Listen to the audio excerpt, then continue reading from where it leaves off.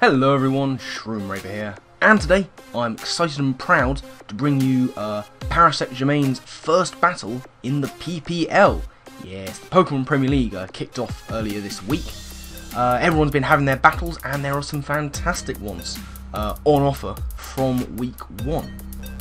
So, if you want to stay updated with all things PPL, go and check out the YouTube channel and the Twitter link in the description for all your PPL news that you might need. Follow them there and all will be revealed. Now, on to the battles. Now, my first battle was against Alex, Onesie Banette. Now, his draft sort of went quite similarly to mine. We both wanted some of the same things, and you know, I got some, he got others. So I feel like our draft was sort of fairly similar in build-up, and fairly even matched, I might want to say as well. So, you know, let's get into the team that I brought and why I brought them. So, going from left to right across the sort of battle screen, the first Pokemon on that list is Houndoom. Now, the set I brought was, I believe, Naive Nature, max speed with max attack and the rest into special attack. What we've got is a trapping set, and this was brought mainly to deal with one of his big threats on his team, Mega-Banette. Houndoom is rocking out with Fire Blast, Sucker Punch, Pursuit, and Dark Pulse. As I say, built to take on the Banette, you know, Flash Fire is a thing if you go to Willow. My resist is Stab, so I won't be able to live 1. I'm Focus Sashed in any case. And yeah, it's just there to really try and mess with that Mega-Banette should it want to cause shenanigans, because a lot of my team is physically offensive. So, you know, Mega-Banette with Prankster Willow is a scary, spooky thing. Second member on that team is going to be Registeel. I brought a fully physically defensive Registeel with Iron Head, Thunder Wave, Toxic, and Shadow Claw. Shadow Claw there just so, you know, I can have something to hit his Bronzong and maybe his Reuniclus if he wanted to bring it. I brought physically defensive because Registeel was going to have to be an answer to a lot of things. One of Alex's most terrifying things on his team is Rampardos, and he has 3 Trick Room setters plus a Rampardos. So I went with the max physical defense Registeel just to try and deal with that, and also it shuts down his Sylveon even if he decided to bring a modest spec Sylveon. With no investment in special defense, Registeel can still deal with it. It can still shut it down and 2-hit KO with the Iron Head. So I felt safe bringing Registeel with physical defense investment. Third member of the team was Piloswine. Again, physically defensive. Nice to deal with things like Garchomp and Dragonite. Rocking out with Earthquake, Icicle Spear, Ice Shard, and Stealth Rock. Now, again, it's physically defensive because I wasn't too afraid of Alex's specially offensive Pokemon. You know, he's got the Roserade, which I have things on my team that can deal with, Registeel again being one of them, Houndoom another.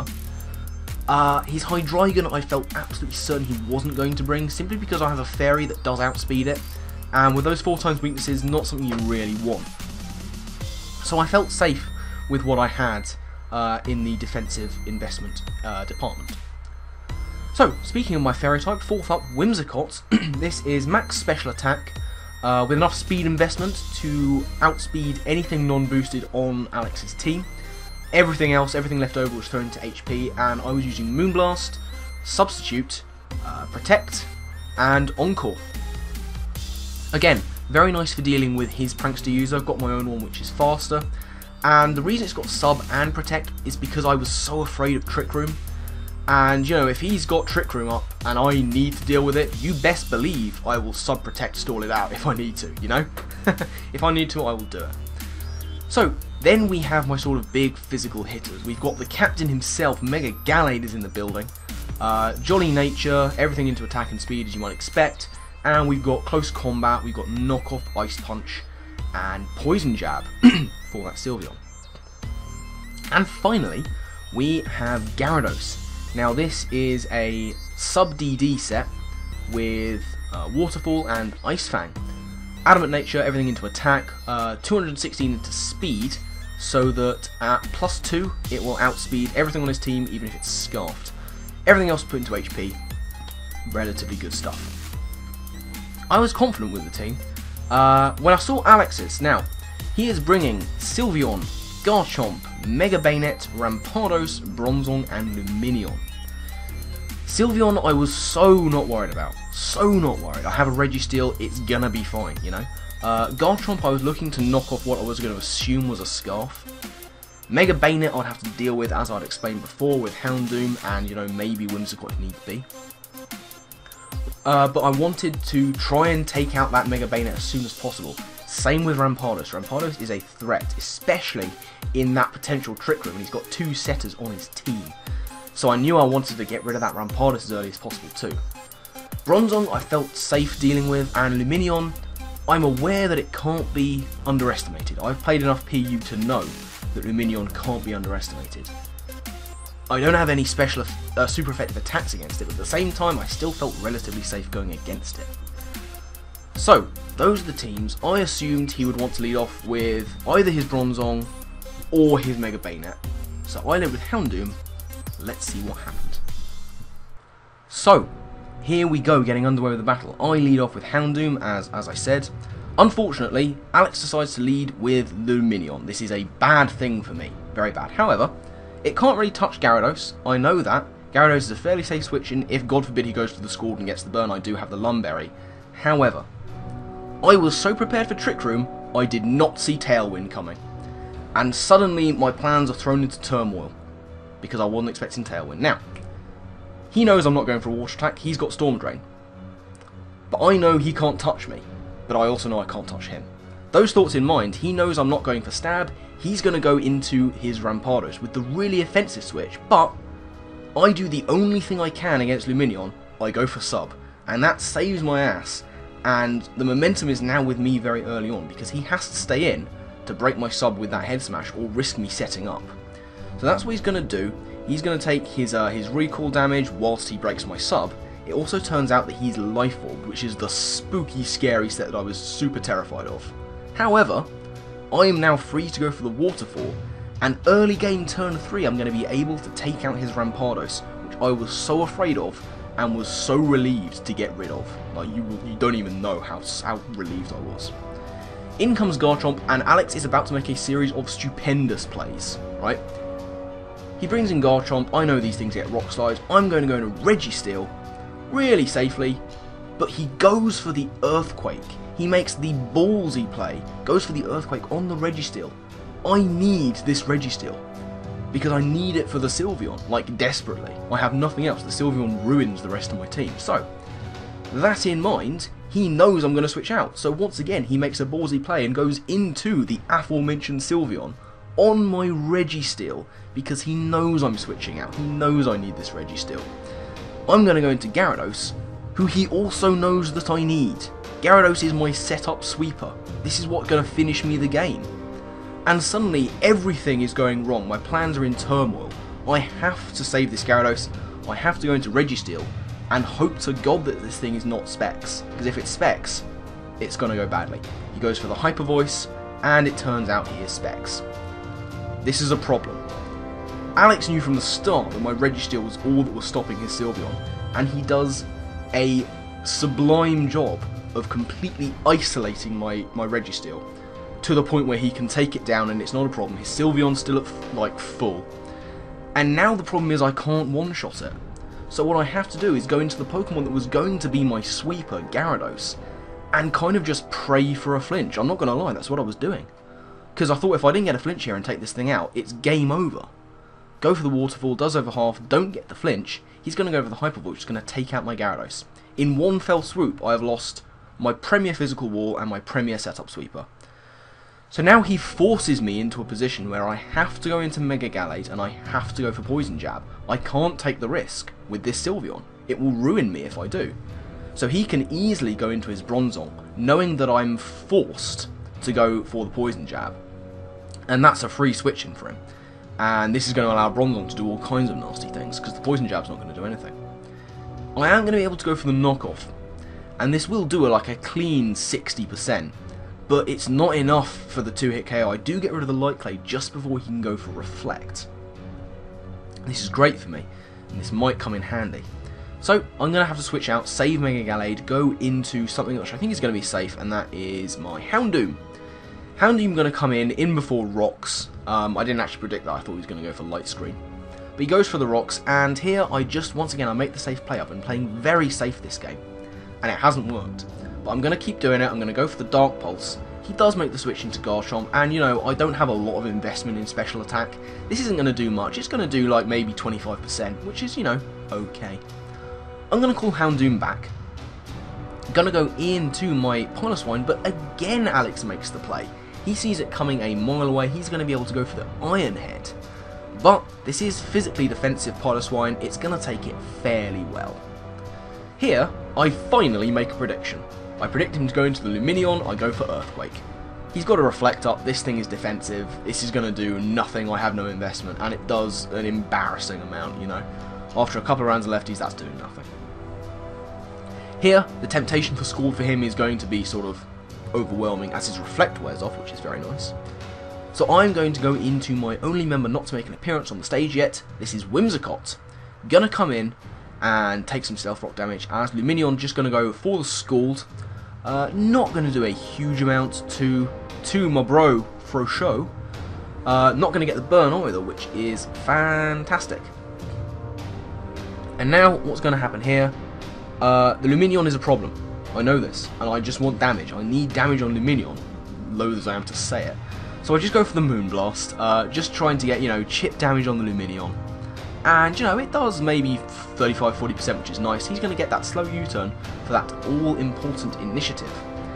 And it's going to allow him to go into his namesake, his Mega, his Onesie Banette. And now we are about to have, ladies and gents, a showdown of the prankster users.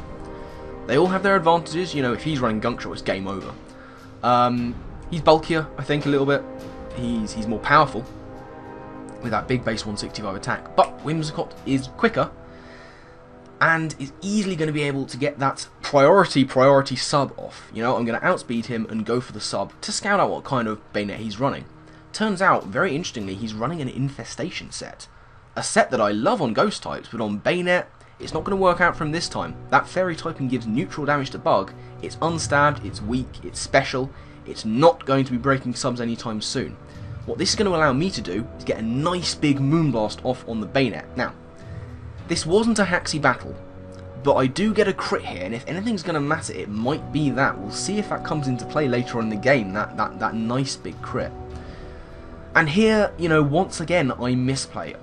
For some reason, I'm convinced he's going to stay in and let his Banette take damage as he tries to break a sub with a move that's not got a chance of doing so. So I go for the Encore as he goes into his Kettle. It's not going to work for me, of course, but I am behind a sub, and, you know, they say never waste a good sub. Obviously, I'm not going to win this matchup particularly well, but what the sub does allow me to do is get a little bit of chip damage, whilst sort of scouting out what his offensive presence is on this Bronzong. Does he have the Gyro Ball, for example? And it turns out he does, you know, and that's obviously going to break the sub of a Whimsicott. Very fast, not particularly bulky. It's got better defense than people give it credit for, but I'm not invested. So my sub breaks, and that is fine. And what I want to do here is just, you know, make a switch into something that can take this thing on, but I'm running out of things. So what I do is go into my Houndoom, who I know can take one Gyro Ball. I know it can take just one. Can't take two after Rocks, but it can take one. And hopefully I can KO this Bronzong before it does anything else particularly nasty. And I misplay again. For some reason I'm convinced he's going to switch out. He doesn't. I go for the Pursuit. It doesn't kill. He told me he saw that coming as well. He predicted me to have Pursuit. So he stays in, he goes for the Gyro Ball, and, you know, Houndoom should never be taken out by a Bronzong. A disappointing effort, but hopefully Houndoom can pick up the pace in subsequent games. So what I do, go into Whimsicott, who will be able to revenge it from there very, very easily indeed. But it really isn't looking good at this point. You know, go for the Moonblast, and I take out the Kettle, but I know what that means. What that means is he's got a nice free switch into his Sylveon, which is not something I can let him do too often. I'm running out of things to sack. And, you know, as you'll see, he is going to go into Fernando, the Sylveon.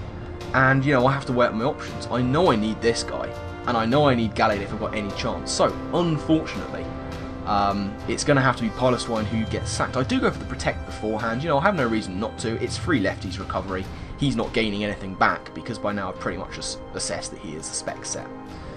But now, here comes the sacking of Piloswine. Didn't do much this game, but I have high hopes for Piloswine. I think he's going to do well in the future.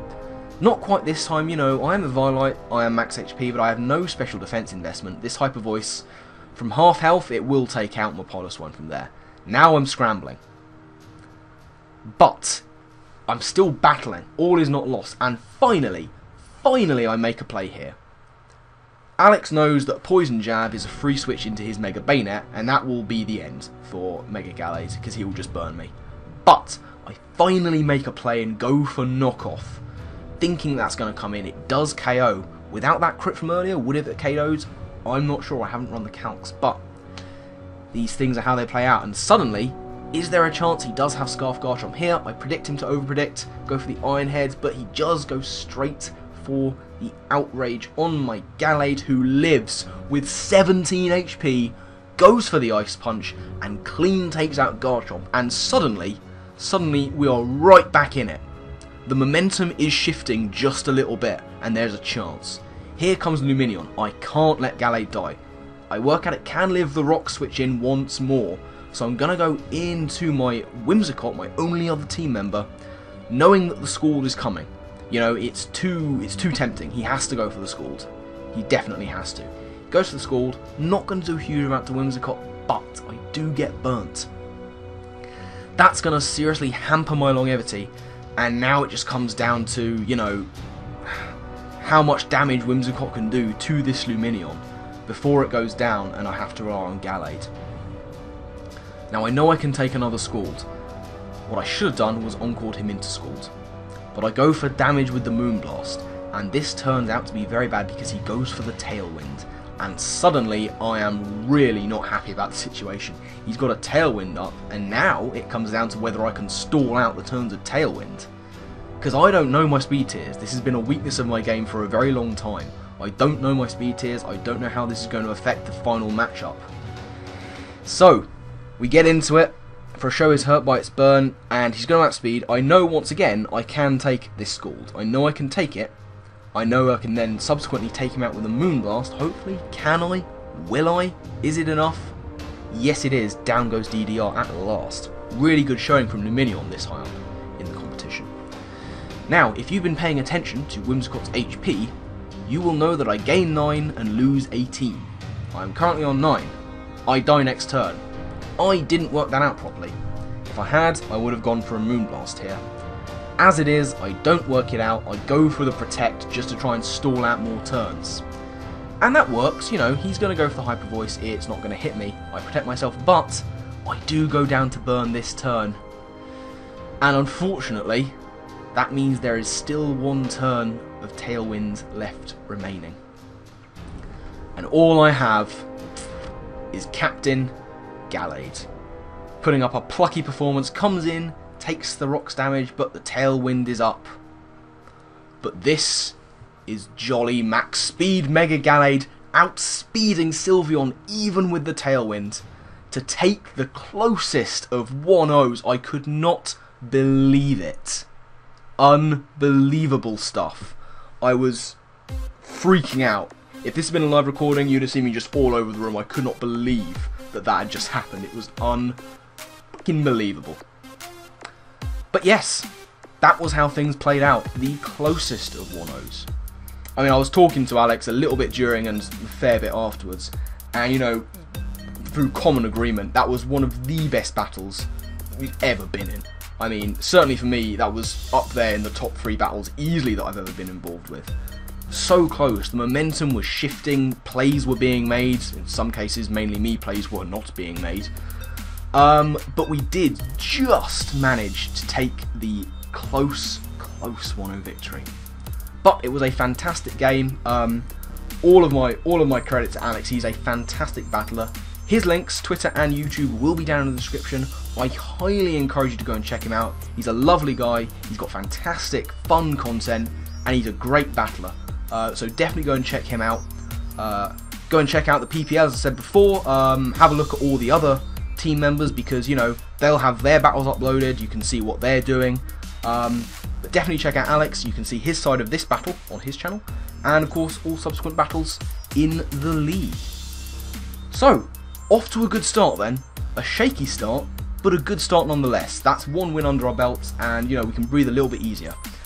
Next opponent is going to be the man Raikwin. Raikwin has a UU-ish powerful team, which I'm nervous about.